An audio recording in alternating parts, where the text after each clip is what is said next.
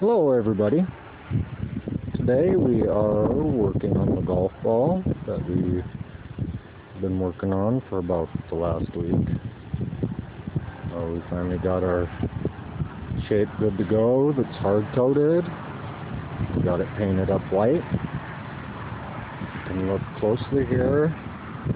Got a bunch of little tiny circles that I drew on there with the little cap.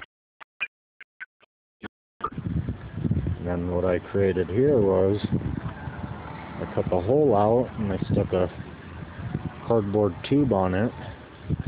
And basically now what I'm going to be doing is sticking this on here, and then I'll use some black spray paint and spray it inside that tube.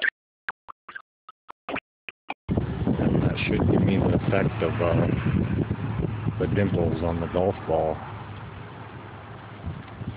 Hopefully soon here in another day or so we'll be able to start installing all of this onto the billboard. And I'll try to give you a little bit of a view of that here in a bit. But let me see if I can put this on here once and give her a spray. It's kind of windy out.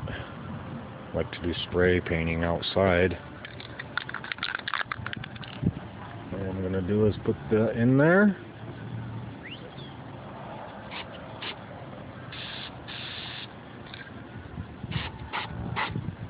Give one little quick spray down.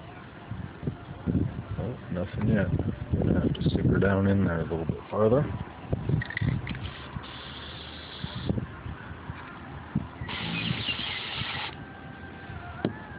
I see some black coming out of the sides there, so that should be sufficient. There's a little bit going. I'll have to hit that once more.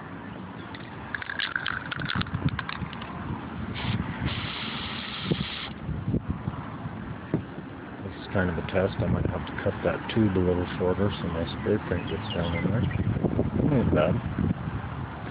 I think I'll go ahead and shorten this up a little bit so I can get my spray down in there a little farther. But we'll go ahead and give you a little view of all that when we get her done.